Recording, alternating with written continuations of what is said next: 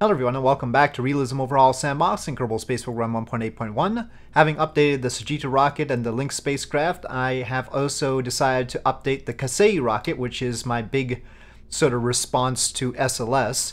And it is also a hydrogen-oxygen rocket.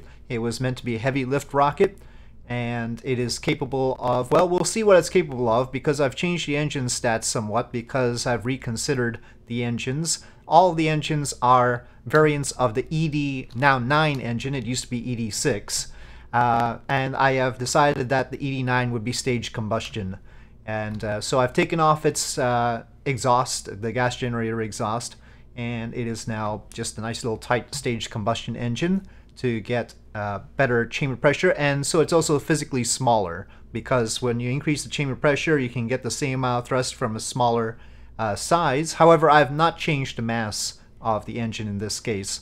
I've kept the mass as it had been. In fact, I think I just kept the mass as it had been. But that did increase the stats of the ED9V, and so we've kept the thrust basically the same. It currently gets 4,351.7 kilonewtons and an ISP of 456. I adjusted the curve on the nozzle a bit. It was a bit excessive. The area at the bottom is the same. I just sort of scrunched it up a little bit so it wasn't so big. And of course it's not as big as it used to be because it does have the higher chamber pressure now and is scaled down to get the same amount of thrust. So 456 second ISP on that with the fairly large nozzle. And that gets tucked into that interstage. And you'll note previously I had the worm logo and a white rocket. And, well, NASA took the worm logo idea for the Falcon 9s launching the crew to the space station, so I decided that the job of the Kasei rocket with the worm logo was done, and we are just going with the new Rays Aerospace logo. And the stats for the ED9 without the vacuum nozzle are 4,000 kilonewtons or about, and 385 second ISP sea level, 434 second ISP in vacuum.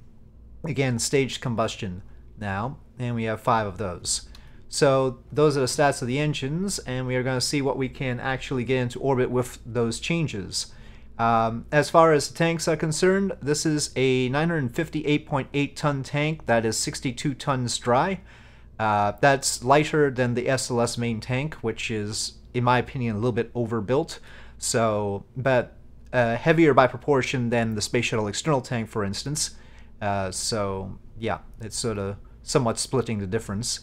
And here we have a 19.76 ton dry, 324.3 ton wet upper stage, and I might reconsider that and make it heavier. Basically, I'm nerfing some of this stuff. I'll make custom fairings later, but for now we have procedural fairings, and we're going to try with a 95 ton payload first and see how that works. But this is core alone, without any boosters. So it's fairly light with just the core. It's 1,428 tons, as you can see, and we're going to see what it can do. Originally, I thought about making reusability with the Kasei rocket, with the first stage being a flyback booster.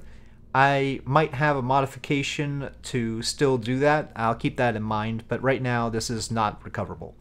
So, yep, let's bring it out to the pad and see what it can do. Okay, well, we are still in the install with Principia, and I have a latent velocity here that almost always suggests that we're going to have a problem. So let me just revert. Let's try and keep it safe. I'll change the number of clamps or something. I'll move the clamps up, perhaps. Well, it's 0 now. We'll go with that. Okay. So just a capacity test. Throttle up, SAS on. No SAS unit. Ah, well, I'll have to add that. It's just the controller on the upper stage that's controlling stuff right now. But we can run with Smart ASS, so we'll be fine. So we'll just do that immediately. Okay, ignition. Let's examine the plumes, as it were. We need to scale up those plumes, I think. I'll make a note. 689 plumes. This is a fairly low thrust weight ratio rocket without the boosters. But basically, it was designed to be capable of launching without the boosters, obviously. And they're supposed to be RS-68 engines if the RS-68 was actually good. So, that was the goal of the ED6 and now the ED9 engine. Okay, we should be past max Q and everything. Maximum dynamic pressure. So after this, we'll test it with the boosters. We'll put 4 Sagitta boosters. It was always meant to use Sagitta boosters. And that is part of the modularity thing and the mass production of the system.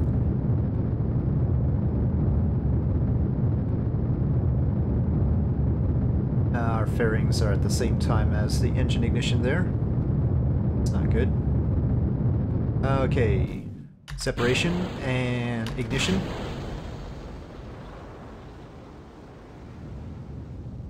Okay, that's fine. And fairing set. Ooh. Well, I'll make custom fairings eventually. So with its thrust, of course, this is very powerful upper stage, and it doesn't take very long to get into orbit. It does have RCS on it. Oh, this is very black right now. It's tough to see because of the lighting.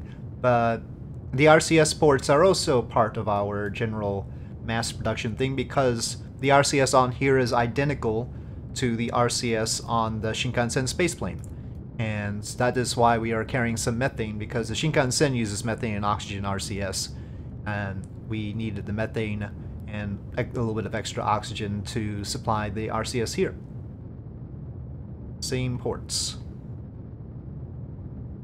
So obviously the new coloration is basically a nod to the fact that these are going to have to be cryogenic tanks with the whole foam thing.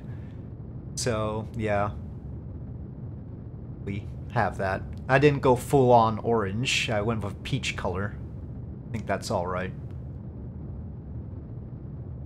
Okay, and shut down, 204 by 193. We have 400 meters per second left, so we could carry a little bit more than this. I would want the stage to be able to deorbit though. I don't know if the RCS is sufficient for that. I think we would need another firing of the engine. The RCS is good enough for turning it, but not for another burn, for actually fully deorbiting it.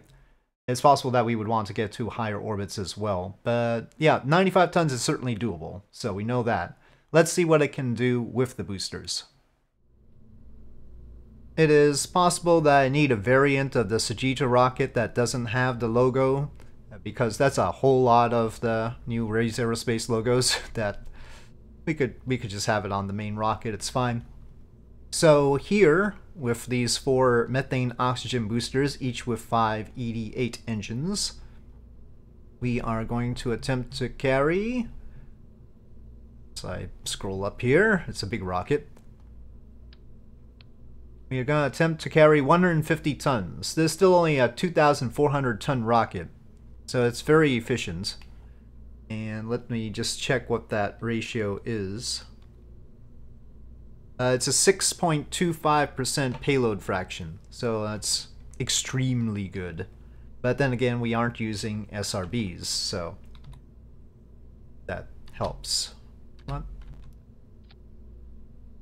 We also have a much better thrust-weight ratio now. The core only lasts a little bit longer than the boosters do, but there are worse configurations. A total of 30 engines here.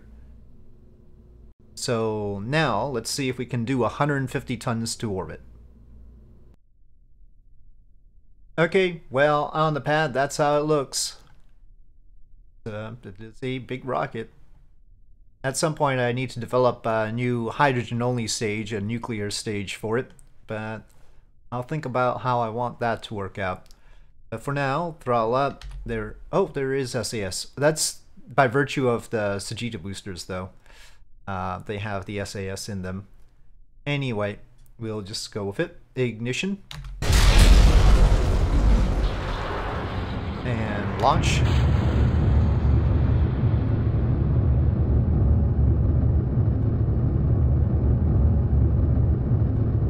Okay. We can probably turn fairly vigorously with this.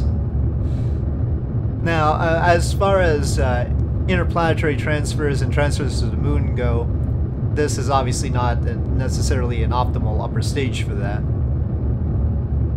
This is very good at putting stuff into low Earth orbit, not so good at sending things over. I mean, it's not as good as an EUS at sending things to high orbits because its ISP is a little bit less, and also the engine is very heavy, so the dry mass is high, though EUS seems to be very heavy stage to begin with, so there might be some competition there. The diameter of this is exactly the same as SLS, it's 8.4 meters. Okay, booster set. Off they go. Okay, and first stage separation. Upper stage ignition. Fairing separation. Oh, that's why I should make custom fairings. And we continue.